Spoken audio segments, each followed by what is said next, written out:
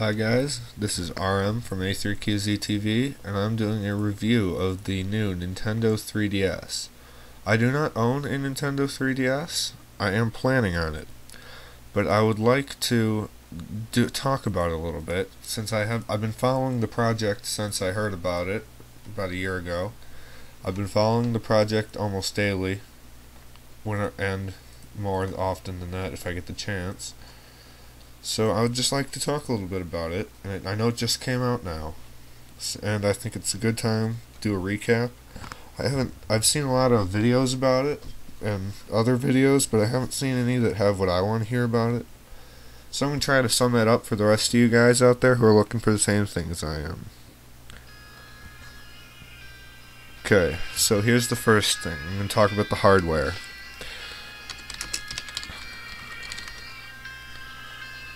So, to start. Okay, I'm going to go over the button overview.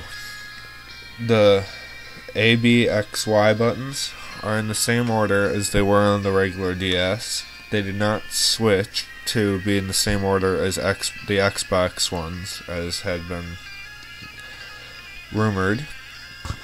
This is interesting. The power button is on the location where the old start and select buttons were on the DSi, which I have, and the power button is on where the power button was on the other side. It's still in the interior.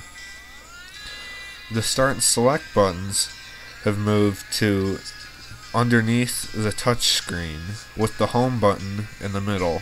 The home button is new. On the DSi, the home button was just, you would tap the power button once and it would turn off, and it would go home. You would hold it down and the system would turn off.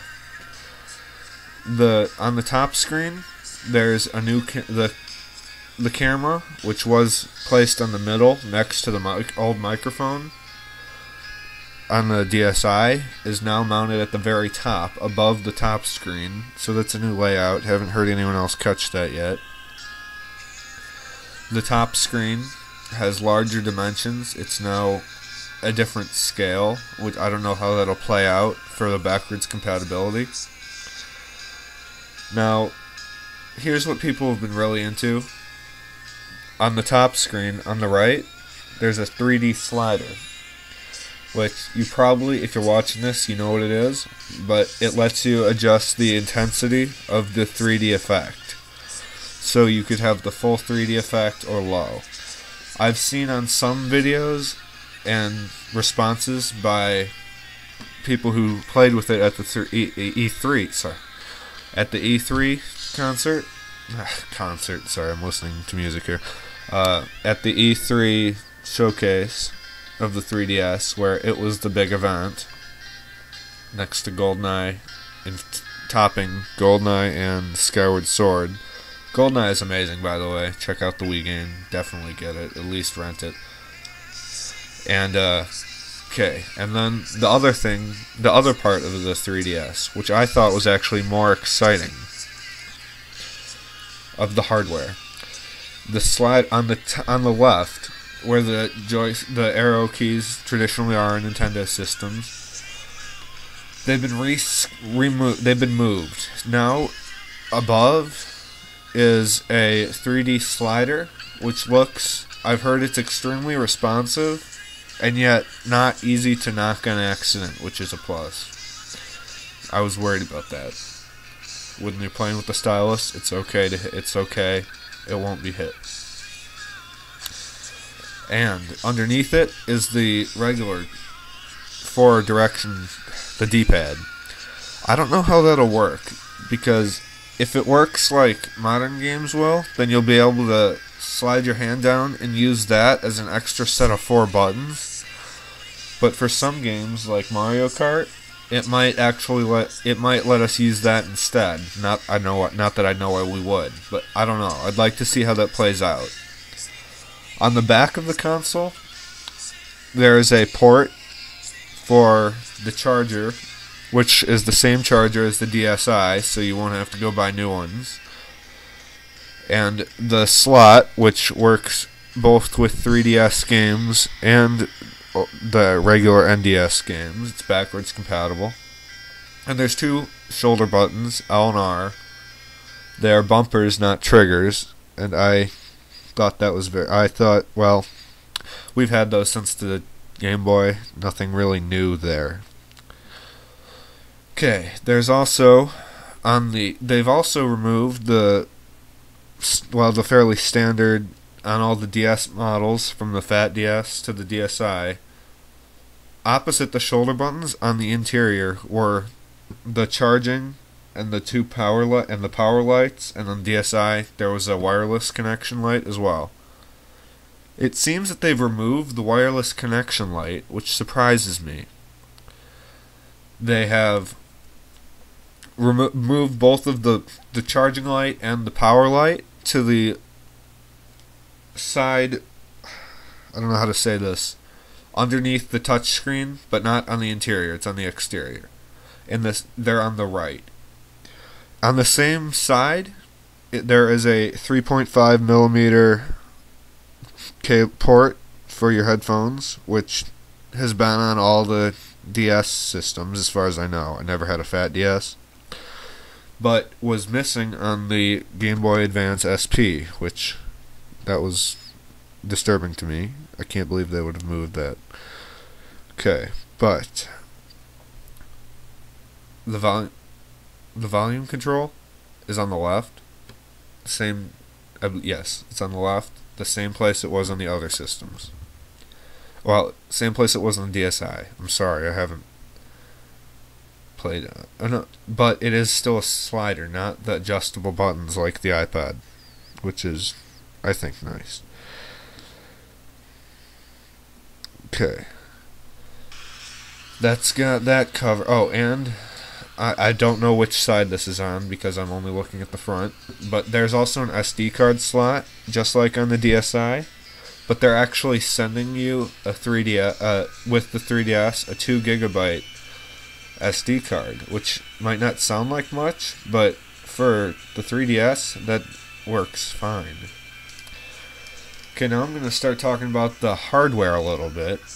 Or no, sorry, that was the exterior hardware. I'm going to start talking about the interior hardware. It's got a 2 by 266 megahertz ARM11 CPU, PICA 200 133 megahertz GPU. It's by DMP. It has 64 megabytes of RAM, and it has 4 megabytes of video RAM, and it has 1.5 gigabytes of flash memory.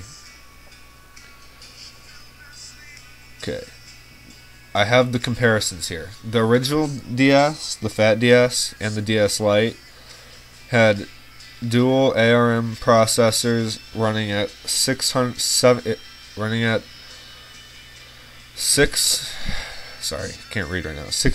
megahertz and 33 megahertz. So they weren't dual, they were different speeds. And it had a really lower 4 megabytes of RAM. The DSi had too much. The DSi had twice. Hang on. It had twice as much CPU clock speed. We don't have the exact numbers. And it had 16 megabytes of RAM. And it had 256 megabytes of flash memory, which I thought was too little. On my 3DS, or on my DSi, I always ran out of room. Okay. Yes, and it has a faster processor. It has almost twice as fast of a processor as the PSP.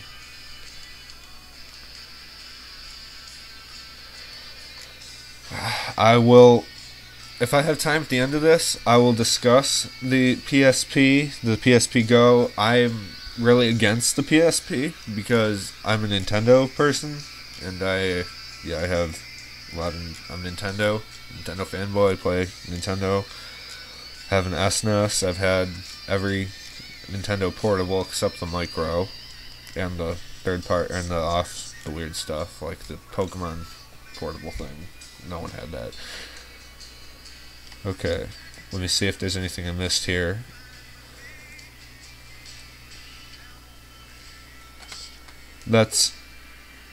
Oh, and the total drive space can be expanded with the SD card slot.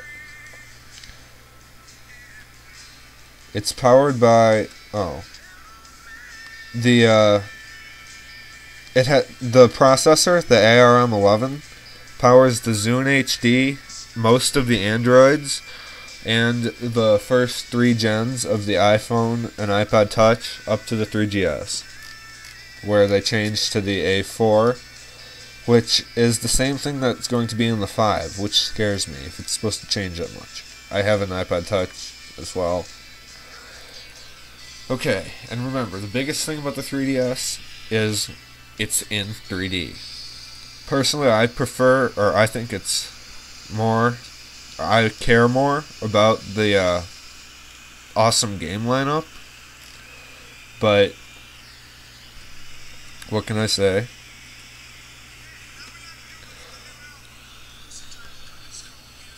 And that's not really against the wind coming, if you can even hear that. Probably not.